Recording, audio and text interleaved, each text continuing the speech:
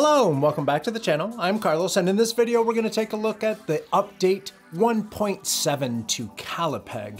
If you don't know, Callipeg is a 2D animation software made for the iPad. I'm really excited about this update because they have new audio functionality that we're going to take a look at. But first,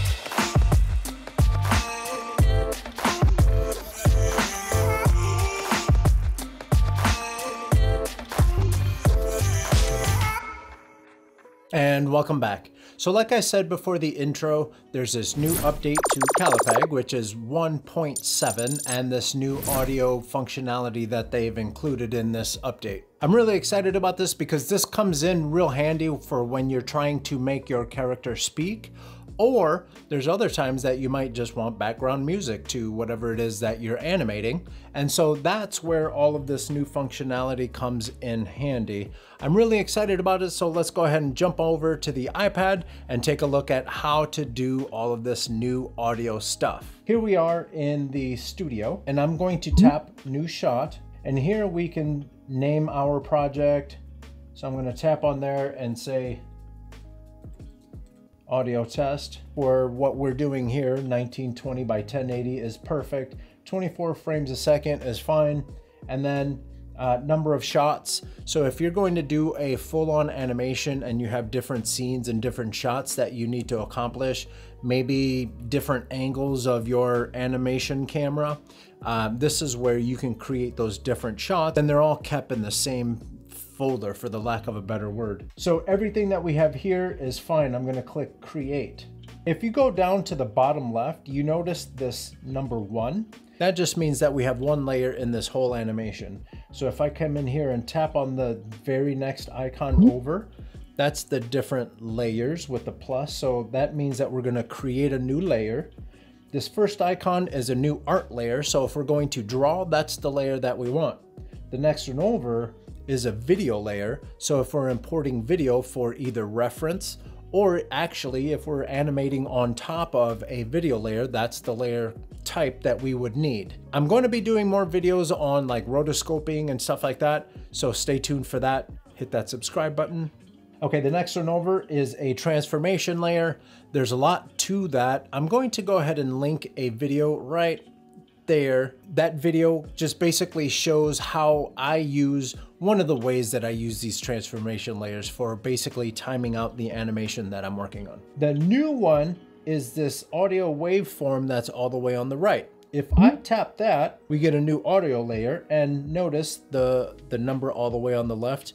Now we have a number 2 because again, we have 2 layers. We're going to take a look at all the buttons for that layer in a second, but first I wanted to show you guys how to either import or create audio for Callipeg. This white square with an arrow pointing down, that's basically just an import button. So if we tap that, we go to files, we'll be able to find an audio file and then bring that audio file in and just be able to either use it as background audio or our voice audio. Let's say you wanted to create an audio file directly in Callipeg. What you would do is go to the hamburger menu right next to the arrow pointing down icon. Click on that, and here we have a bunch of new icons.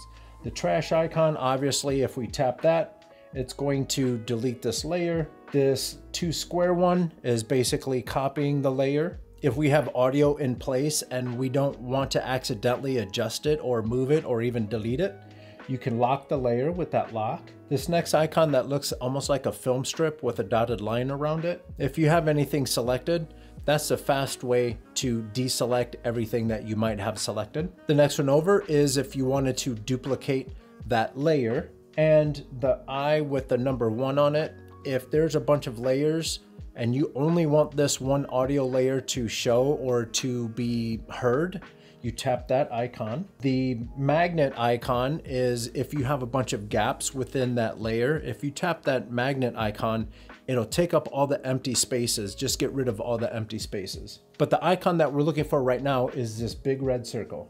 So if I tap that, now you see that we have a record button. We have our visualizer for the audio levels. We have the accept button and the close button. So if I wanted to create some audio directly for Callipeg within Callipeg, what I'm gonna do is tap this record button. Wow, Callipeg sure is neat. And now that I'm happy with that, I'm gonna click the check mark and I'm gonna name it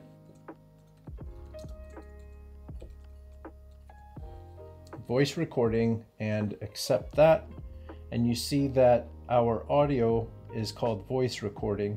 And if we wanted to rename this layer, I can double tap where it says audio.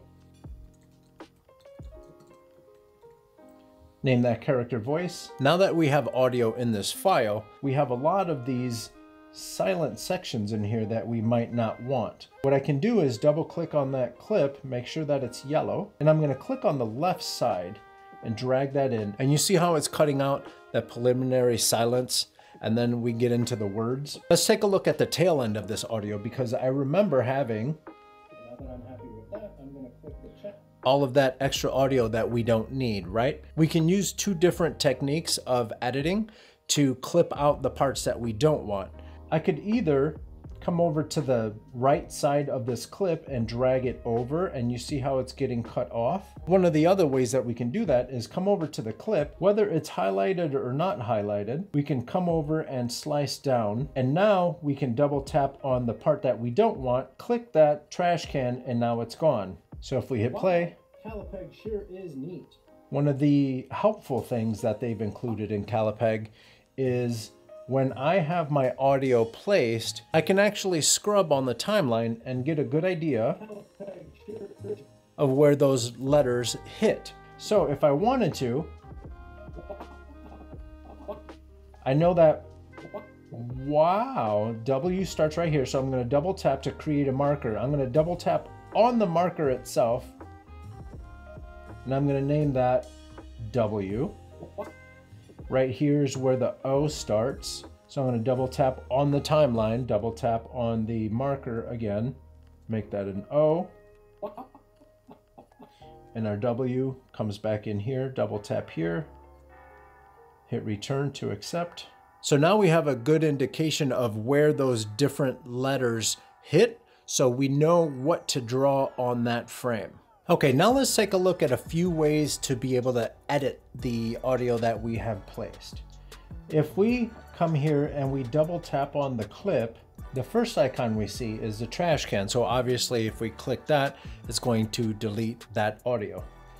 The next one is we can duplicate with content. So if I tap and hold and then I drag somewhere else, I'm able to make a direct copy of that clip.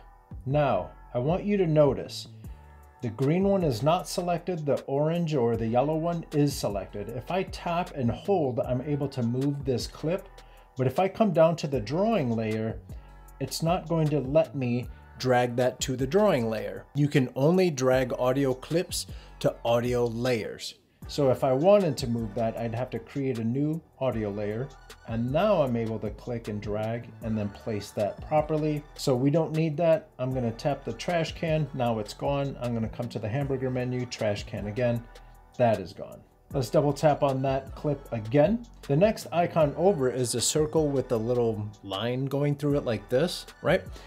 If I click and drag within that circle, I'm able to affect the volume of only that clip. If I wanted to duplicate this clip, I'm going to double tap. This menu comes up. I'm going to tap on the duplicate with content, let go. So now if I come over here and drag the volume down here, now I have two audio clips on the same layer. It's the same clip, but one has the volume adjusted. So if I hit play, Callipeg sure is neat. Now let's say that we have a bunch of these audio clips lined up on the same layer. If I wanted to affect the audio levels of that layer, I come over here to this icon and I click and drag to the left. Now, if this was a drawing layer, the opacity of that layer would be going down. If I drag to the right, the opacity of that layer is going to go up. On an audio layer, if I tap and drag to the left, it's going to bring the volume down. If I tap and drag to the right, it's going to bring the volume up. So if I wanted to bring both of those clips down, what I'm going to do is come to the left and drag to the left. And now if I hit play,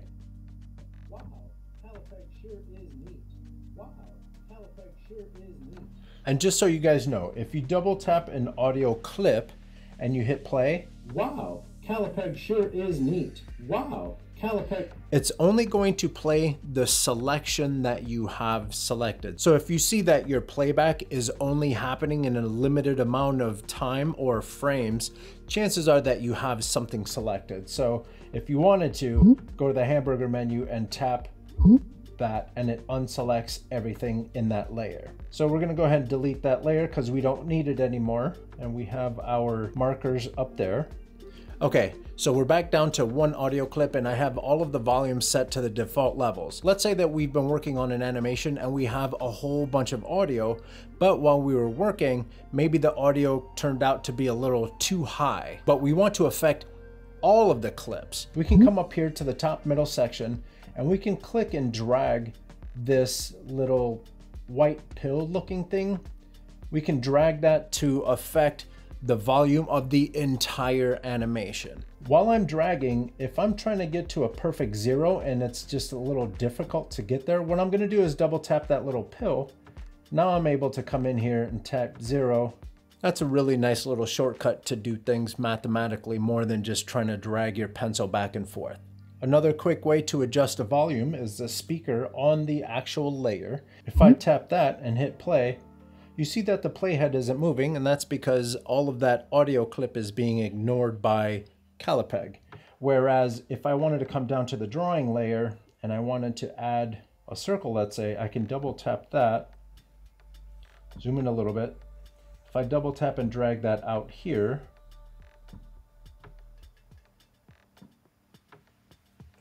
and again, go to the beginning and hit play, now we see the playhead moving because we have way more frames. Let's zoom in a little bit because I wanted to show you guys another helpful tip that these guys put into Callipeg.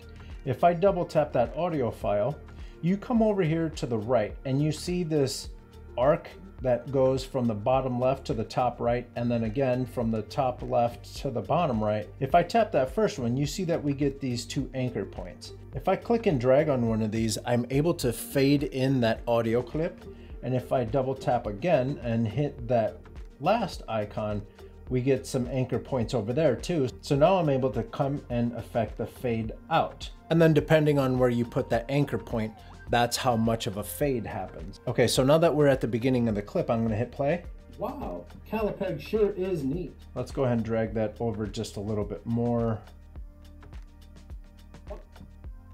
Wow, Callipeg sure is neat. And you see how the audio ramps up and then it reaches top volume, and then towards the end, it then fades back out. That's really cool, that's really helpful, and I love that feature. Okay, let's say that you didn't want those. I'm gonna double tap and tap on those icons again, and now the fade in and the fade out is gone. I'm happy with our audio, so I'm gonna go ahead and click that hamburger menu and then go up to the lock button. And now I can't accidentally adjust that audio layer unless I unlock it again. Let's go back down to our drawing layer. I'm gonna go ahead and delete this clip because we don't need it.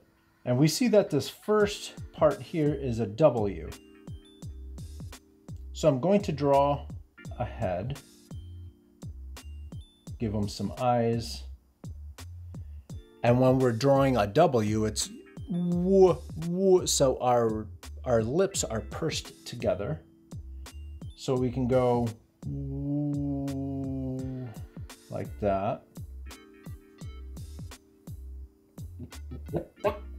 And this is where the O comes in. So I'm going to double tap this sheet and then I'm going to stretch it out to just about where the O starts. Maybe a little bit shorter. Come here. And now I can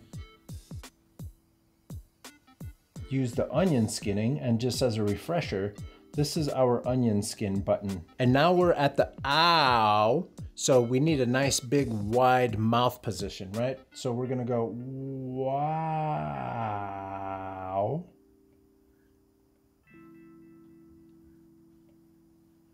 If we wanted to throw in some teeth here, we can totally do that. Wow.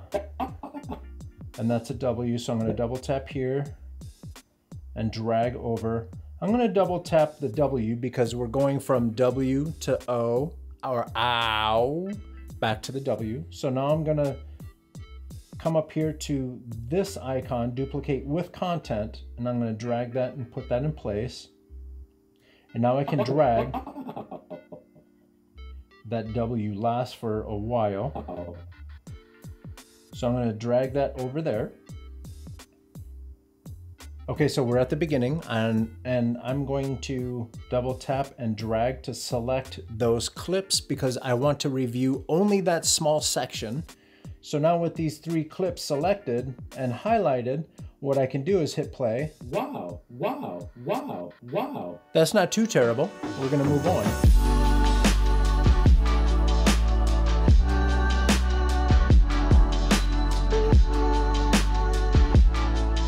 Let's play to see what we got. Wow, Callipeg sure is neat. Wow, Callipeg sure is neat. And now probably what I would do is come in with some in-betweens and really smooth out the animation depending on how smooth I want it to be. But something like this would be good enough probably for like if you're doing a storytime animation or anything like that, something that you have a very limited time frame on, you just want to get it out the door, this would be enough because all of your key mouth positions are in place, and then you just go from there. If you learned something in this video, please give it a thumbs up. If you know anyone else that's looking to get into movie making, animation, graphic design, send this video on over to them. And if you haven't yet, please hit that subscribe button. And if you notice there's a little bell right next to the subscribe button, click on that so every time I come out with new content, you'll be alerted, and we'll be doing all these creative projects together. I hope this video finds you healthy, and I hope this video finds you safe. I'll see you in the next one. Take care.